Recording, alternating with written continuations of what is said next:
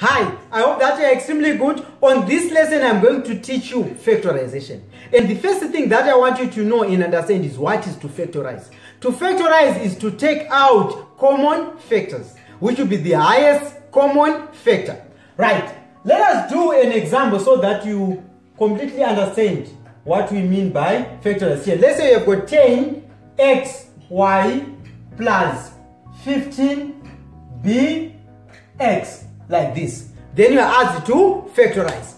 How do you factorize here? You remove highest common factor of 10xy and 15bx. That is to factorize, as I told you. And what is the highest common factor here? It's 5x. That is our highest common factor. So this will be equal to 5x. And remember, as you be calculating, you'll be dividing by your highest common factor. So if you say 10xy divided by 5x, you're going to remain with 2y. Plus, you do the same here and you remain with 3b. Remember, as I always tell you, that there is no mathematical solution that can be proved. If you want to prove this, you just expand. You see that your answer will be this one. 5x times 2y, that will be 10xy.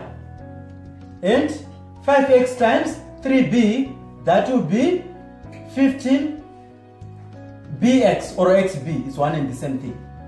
So, this is how you prove factorization. You just expand something that you could have factorized on that question. Let us do another example. Let's say you have got something like 20mx minus, let's say, 100b, like this.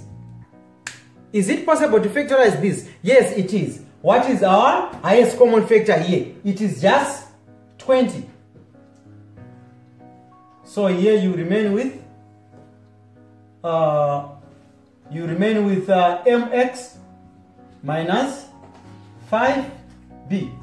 That will be a final answer. You are going to notice as well that if you expand this, 20 times mx, it will be 20mx. Then 20 times negative 5b, it will be 100b. That will be your proof. Right, let us do last example. Let's do last example. Let's say you have got something like this. Okay, someone maybe is asking, what if you have got 3 terms? Yes, it's possible even when you have 3 terms to factorize. Let's say you have 6by plus 9bx minus 21bm, like this, minus 21bm. Is it possible to factorize this? Yes, it is, because we have got common factors. You won't be asked to factorize something that won't be, or that you couldn't factorize. That is what I'm trying to say. You can't be asked, or you won't be asked to factorize something that is not possible to factorize, right?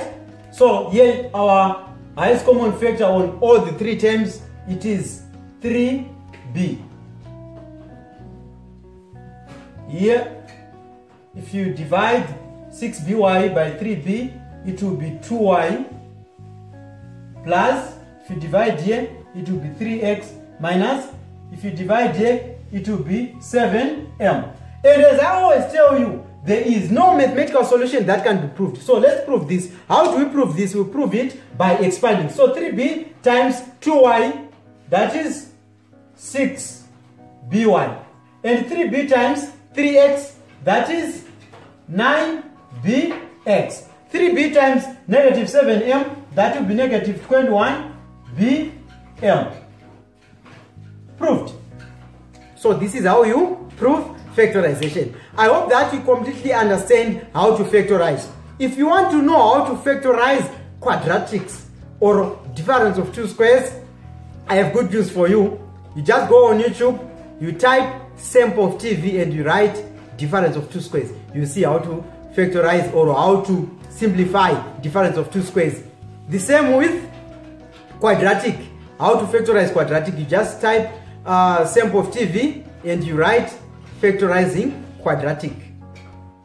on Sample TV or on YouTube. I hope that you are extremely good and you completely understand how to factorize.